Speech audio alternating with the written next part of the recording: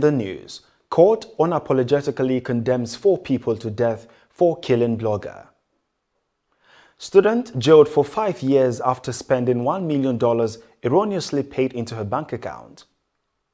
NFF fires Super Eagles technical crew over failure to qualify for 2022 World Cup. Details shortly.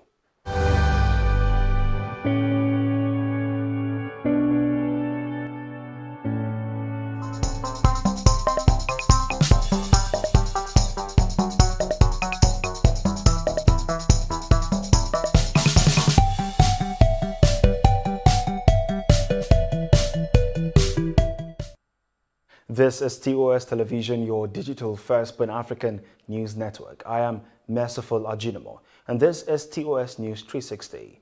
A court in Bangladesh has sentenced 4 people to death for killing a blogger and science writer critical of hardline religious thought, Ananta Bijoy Das. Bijoy Das, known for his critical writings on religions, was attacked by masked men with machetes near his home in the northeastern city of Sylhet on May 12, 2015. His murder happened only 3 months after US-based Bangladeshi blogger Avijit Roy was killed in a similar fashion by machete-wielding assailants in the capital, Dhaka. The Turkish prosecutor has asked courts to stop the trial in absentia of 26 Saudi suspects over the killing of journalist Jamal Khashoggi in 2018 at the Saudi consulate in Istanbul and transfer the case to Saudi authorities. The court announced on Thursday it would ask for the Justice Ministry's opinion on the request and set the next hearing for April 7th. President Volodymyr Zelensky has recalled Ukraine's ambassadors to Morocco and Georgia, as according to him, the diplomat had not done enough to convince those countries to punish Russia for its invasion last month. Zelensky, during a nighttime video address to the nation on Wednesday, said, "With all due respect, if there won't be weapons, won't be sanctions, won't be restrictions for Russian business, and then please look for other work." And now to Nigeria, the Minister of Works and Housing, Babatunde Fashola, while briefing State House correspondent in Abuja, disclosed that 29.2 billion naira has been approved for the completion and rehabilitation of road projects in some parts of the country. Fashola revealed that 9.4 billion naira of the amount was an augmentation for Zaria-Funtua Road linking Kaduna and Katsina State. The Osun State High Court, under the ruling of Justice Adepele Ojo, has dismissed a no-case submission filed by the councils to the owner of Hilton Hotel, Rahman Adedoyin, and 7 others facing trial in the murder case of a master's student of the Obafemi Awolowo University, Timothy Adegoke, ruling that the suspects have a case to answer. The prosecution counsel, M.O. Omoshun, prayed the court that a no-case submission by all the defendants be dismissed as prima facie had been established based on all evidence presented before the court. This is your digital first Pan-African news network, TOS Television. You are watching TOS News 360. Africa, business and sports stories on return. Do stay with us.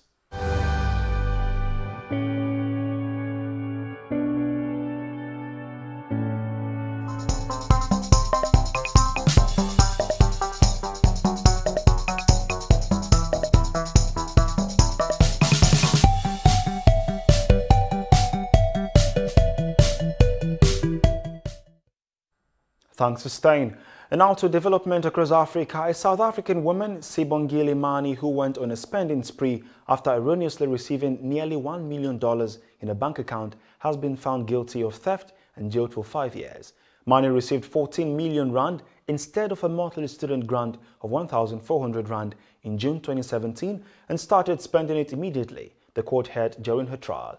It was gathered that Mani did not report the error. Instead, within 2 hours of receiving it, she started spending the money. By the time her account was blocked, she had used nearly $70,000 in 48 places across the country in 73 days. The Democratic Republic of Congo's Economy Minister Jean-Marie Kalumba is set to leave office after he lost a no-confidence vote in Parliament over the soaring cost of living. Before the vote, Kalumba had blamed hikes in the prices of oil, coal and cereals on the crisis in Ukraine. He explained that DR Congo imported 55% of its wheat from Russia and 15% from Ukraine. Niger has announced plans to recruit 5,000 soldiers to boost its fight against various Islamist militant groups that the army is battling. The military said the recruitment of those aged between 18 and 25 would be done in May. The recruitment comes as France plans to withdraw its troops from neighboring Mali, potentially leaving a vacuum after nearly a decade in the fight against extremist groups in the Sahel region.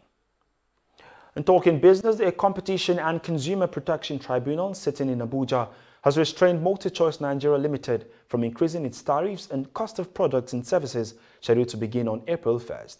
The three-member tribunal, presided over by Thomas Okonsun, gave the order following an ex parte motion moved by Festus Onifade, a legal petitioner, on behalf of himself and the coalition of Nigeria consumers.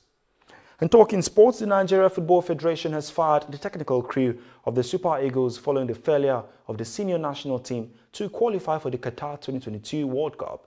The Eagles surrendered their ticket to Ghana national team in a 1-1 draw on Tuesday at the MKO National Stadium, Abuja. The General Secretary of the NFF, Mohamed Sanusi, in a statement said the 2-year contract offered to Eguavoen has been withdrawn. And that is TOS News 360 on your digital first Pan-African news network. For more update, visit www.tostvnetwork.com. Do follow and like our social media handles on Facebook, Twitter and Instagram. And remember to subscribe on YouTube. Stay with us and enjoy more programs on TOS Television Network. I am Merciful Ajinmo. Thanks for watching.